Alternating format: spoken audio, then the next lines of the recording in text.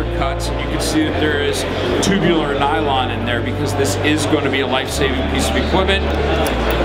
3,500 pound tensile strength on this belt.